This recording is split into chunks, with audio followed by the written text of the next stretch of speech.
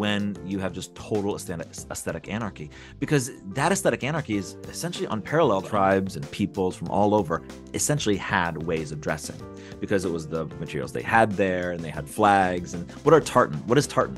Tartan, all these tartans, they have a history to them that comes from specific regions and clans. This isn't a new idea that people wear clothing of people that they're around. What was the image of Brooks Brothers? It was this sort of cohesive idea that whether you are coming from Southern Europe or Eastern Europe, this allowed for a way to interface into the society and speak that same aesthetic language in this modernizing Western society. Mean that it's collapsed. All of this stuff is connected. People don't realize it, but this stuff is connected.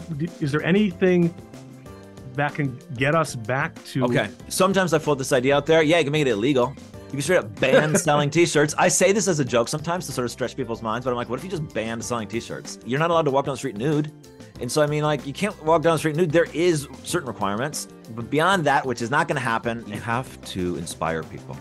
And it has to start small.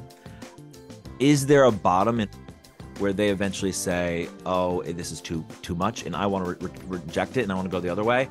I don't know. I would think yes, but I would think that bottom would have been longer ago. If you were ever to really change it, it would have to start in the fringe, because that's where anything that changes kind of starts in the fringe ultimately.